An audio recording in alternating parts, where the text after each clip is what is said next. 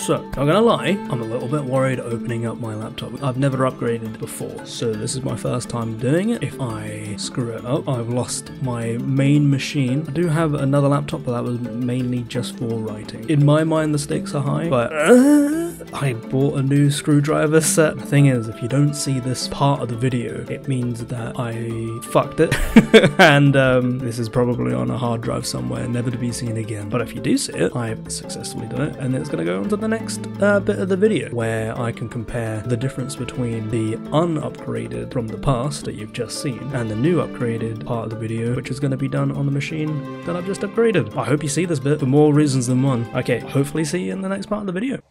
Doesn't look like much, but it's what I've got. This is my setup. First and foremost, my corner desk. It feels like a control center. Then there is more wires than I know what to do with. External terabytes for games and videos. Makes games run super slow. It's an awful idea, especially when the cat steps on it and disconnects you mid-game. My tasty little mechanical Bluetooth keyboard, which just so happens to spark joy. Your bog standard third or fourth hand-me-down mouse. Don't look too closely at that. Please don't think less of me. It's mainly hand cream for my dry skin. The cheapest webcam money can buy, which has lasted a surprisingly long time. My semi-pro camera that I used to make a living, that all changed when the Fire Nation came, by which I mean COVID. Now, these cheapest chips LED lights do some heavy lifting. Great buy, probably the cheapest on the list. They're USB, so can be used with a power bank for portable light in a pinch. Now, I had no intention of getting one of these, but it was a $5 in a charity shop. Now I have a Camgirl light and it's super useful. This audio interface got me through lockdown when I leant into making YouTube videos, voice acting, and making music. The more I use it, the more it shows me the upsides of having one. Couple that with one of the cheapest condenser mics on the market, you have passable audio for a myriad of different pitches. This mic arm though is awful, and I curse the person that chose the cheap screws that round off at the slightest bit of tension. The MK2 Mini and the Wacom drawing tablets are things that I've been meaning to play with more. It'll come, honest. Again, I'm not one for cable management, but it's not that bad, right? Right? Anyway, smushed all together with a cheap office monitor I got from an old workplace makes a not terrible streaming workstation. The upgrade. As you can see, I bought a bunch of things fresh, one of which being a magnetic screwdriver and a DIY computer set just for this. I'm sure it will come in handy in the future too. This stick of RAM will double my current capacity, making me go from always being the last person to load into a game to one of the first. It's only an extra 8GB, but using 8GB for most modern games and tasks is almost unbearable. This MV2 stick of 1TB of internal storage is going to replace my external hard drives, speeding up the load speed and securing it from external cat ports. This screwdriver kit, coming from the hindsight of after the upgrade, is indispensable for something like this. I'm glad I splurged the £10 for it. Now for anyone who is fresh at doing this, it felt like I was breaking my machine every step of the way, but it is best to be more on the cautious side than the heavy-handed side. Gotta say, all this was nerve-wracking though. First up is the terabyte internal memory. The build of the Lenovo Legion 15 I have already has the upgraded battery, so only has space for the MV2 over the HDD, which is better for speed anyway, so no loss there. I did however forget to take the screw off on the first time round, but due to the editing magic, you'll never know unless I straight up told you. Shit. Anyway, to get to the RAM, you have to take off the shielding to the current internal storage. All of this was just feeling like a lead up to a massive failure. But when I finally got past the random bit of sticky tape, keeping things in place, it revealed the lonely 8GB stick, leaving the ready and waiting free RAM space, ready-made for this sort of upgrade. It's like they knew I was going to do this or something. Implementing the handy magnetic screwdriver, I popped everything back and booted this bitch up. There's a bunch of things that I faux pas on a little bit, one of which being when I was recording all the stuff as B-roll for the benchmarking, I was basically deleting stuff so I could then send everything over to my now new internal hard drive, and in doing so I thought that I had saved my B-roll onto the new hard drive, but instead I accidentally deleted it. And there's a good couple of hours of video, 2 or so hours of benchmarking B-roll made before and after the upgrade to kind of highlight the difference in speed. So I kind of fucked that one, that's on me. But the thing I will highlight is this upgrade works so much better now. Like the computer itself works so much better now. So much so that like, I don't know why I've taken so long to do this, because it's that much better. There's a couple of things I can show you, like the new Battlefield that now actually loads. Like it wasn't loading before. That now actually loads. The download speed for games has pretty much more than halved in time, depending on what it is, but yeah, generally speaking, it's way quicker. Cleaned out the fans that were looking fucking horrific, so bad, and that has kind of made the heating a little less of an issue, which allows the CPU to work better, which means that I can do stuff like Total War, and it doesn't kind of shit itself. So, I can play a little bit of that as well, just to highlight that. What I wanted to show, though, actually, if I hop on over to this one, so you guys can see. Okay, we'll put past this. Okay, let's say single player, let's say play now.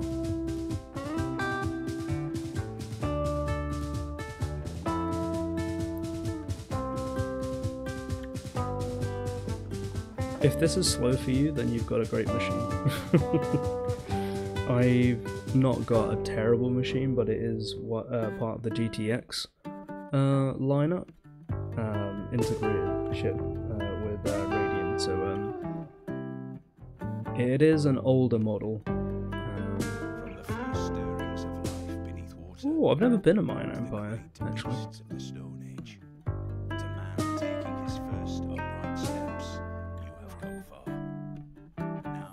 Okay, so there is science.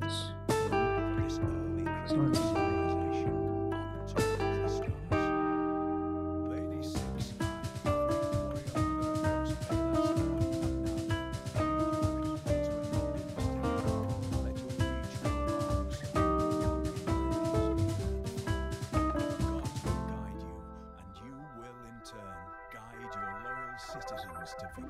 okay, let's begin. Straight in.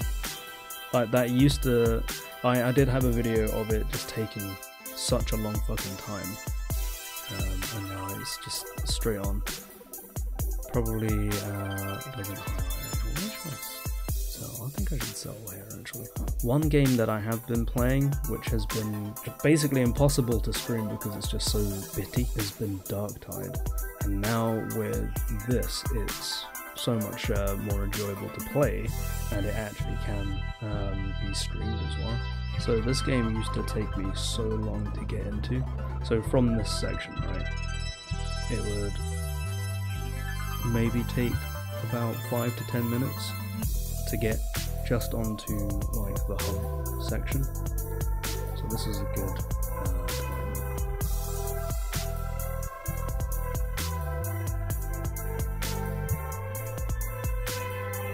Okay, so it is still taking its time. Let's see. Ooh. Cool.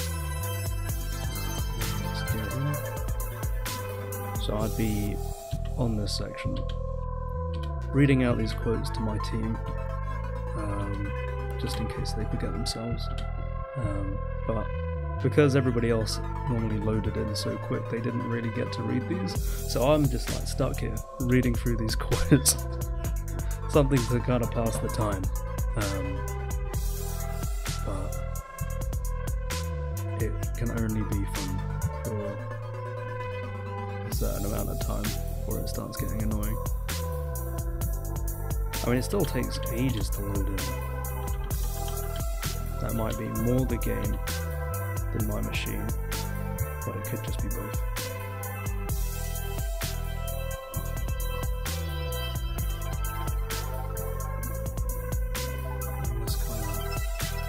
I won't get into an actual match. There we are. Like, if that felt long to you, then you lack patience, because previously it has been fucking god awful in such a long time. So this is my game. And it used to be, if I was moving around like this, it would jutter. And that's on hit. There's nothing happening. And if you've ever played this game, a lot of stuff happens on the screen. So to go from 8 GB up to 16 for this particular sort of game. Just quite literally a game changer. It also allows me to use something like Streamlabs or OBS at the same time.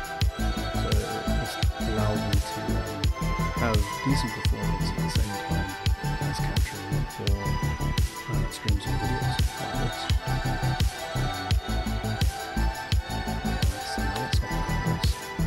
There's a couple other things, but you get the point. You get the point. There's a couple of other things that I will do for this video, but I'll just cut this up for the time being.